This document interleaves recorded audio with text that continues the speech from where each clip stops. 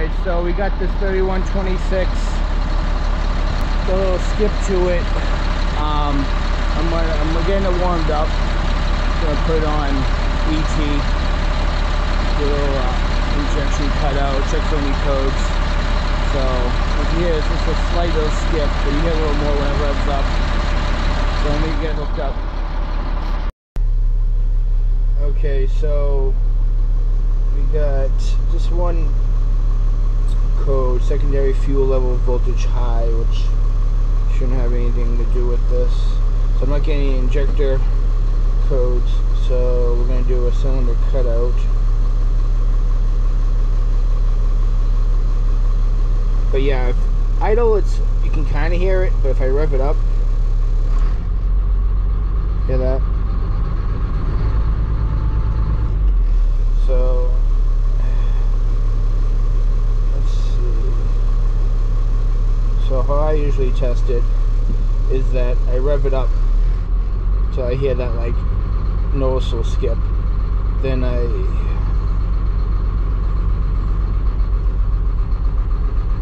cut out that one.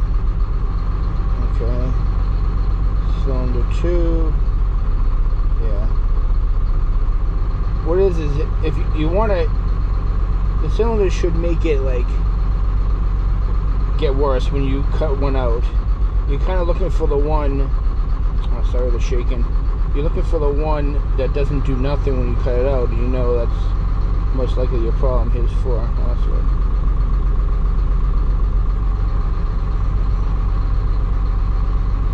Five doesn't do anything. I cut it out. See, it's cut out. It's not changing any idle sound or anything. It's so watch. I would do number 6. Hear it? Hopefully you can hear it, but it's really making a difference. Go back to number 5. I'm cutting it out. It's doing nothing. It's doing the same thing it did when it's powered. So number 4.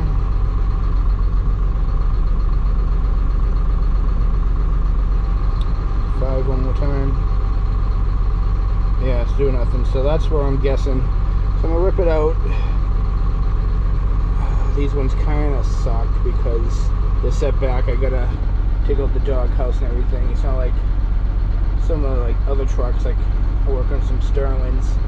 It's literally like the engine's right there. You pop the valve cover, you're good. So I'll bring it back once I have the valve cover off. So you take both valve covers off. There's a top one and a bottom one, and you take the top one and the bottom one, but you got to unplug the harness and unplug these little injector wires, each of them. All you do is pop back and you push them down. There you go. Here's a new one. I'll show you. You just go right up in that, and you push it up and clip. Pretty easy.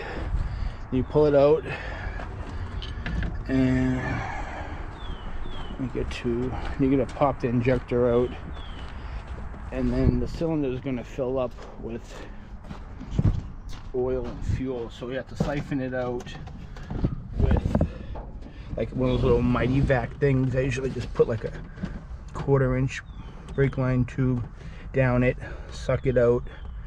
But what you do is you take adjustable crowbar, crow foot, and then you pop it up. Sometimes you have trouble, sometimes you don't, but this one wasn't too bad. So you just pop it out.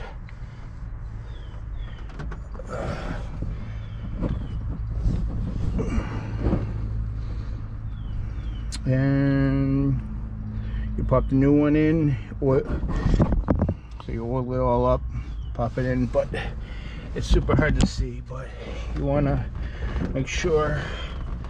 You take a little mirror, check in there, make sure everything's good. Don't forget to change the copper compression washer right here. So also another thing, valve cover bolts, all of them have little washers.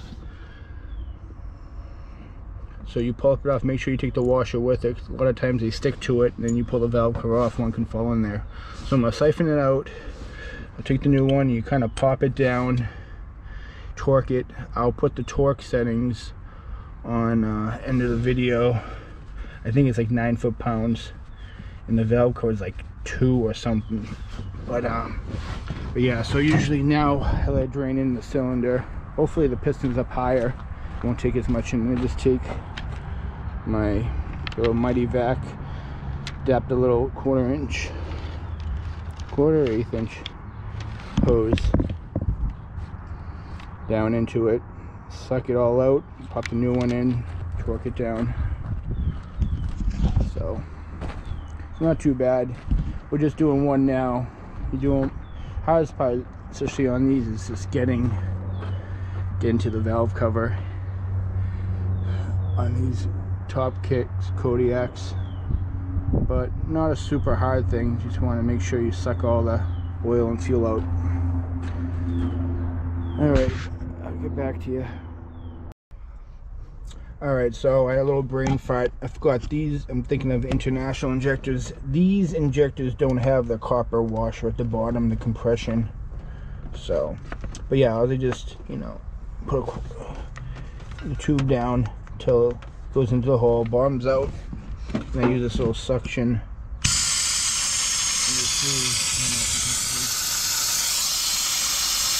Cuts it out. You want to also, you know, spray in there, clean it out with a little rag, kind of get nice and clean. And then the new one, oil it up, pop it in there, and torque it down. Alright, so I'm going to start her up. At least some air in the system, I'm sure.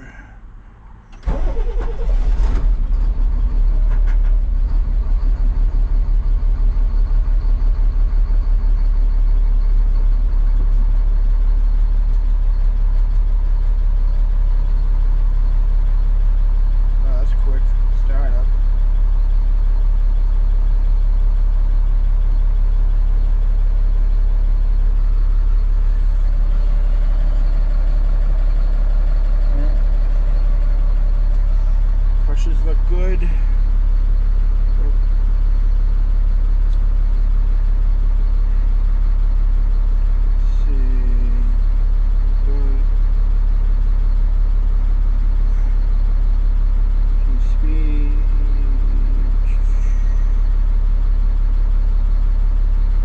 Okay. All right. Well, she sounds good. Give it a little freaking rev. Oh yeah, no more skip. Nice and smooth. Alright guys, thank you for watching. Like, subscribe, comment. I don't know, see you later.